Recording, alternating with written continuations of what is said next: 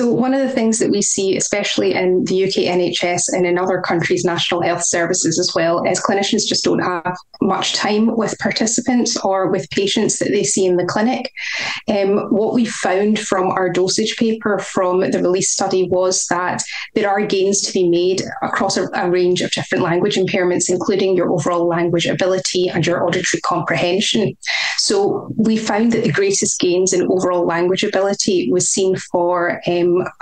dosage or a duration essentially of 20 to 50 hours of speech and language therapy. So if you think about that across a week, 20 to 50 hours is a really, really long time.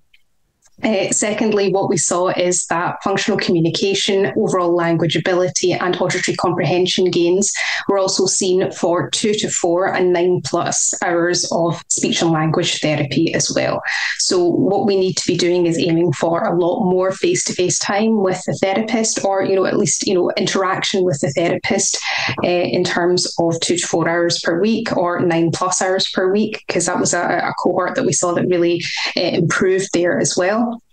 And we also saw that frequent SLT was better for overall language ability and for functional communication as well, such that therapy for 3 to 5 days a week was beneficial for overall language ability and functional communication. And for auditory comprehension, therapy for 4 to 5 days a week was also beneficial as well. So overall, we just need to be seeing therapists more